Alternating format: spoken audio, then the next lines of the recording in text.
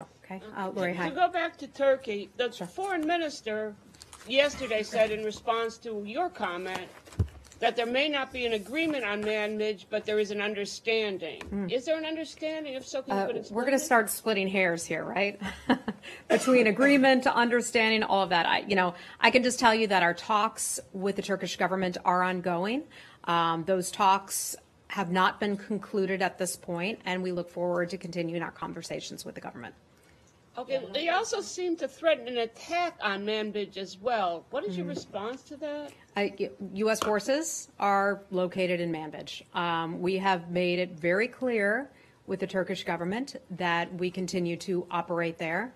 We have made our concerns very clear with the Turkish government that we have a right to defend ourselves, the U.S., along with its coalition partners on the ground there. And we have encouraged Turkey to de-escalate overall, and that's why we continue to have conversations with that government. And you have no intention to leave?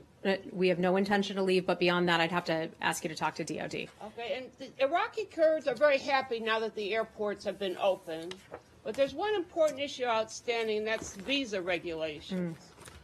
Up until now, people with American and EU passports could travel to the Kurdistan region airports without visas if you had a U.S. or EU passport.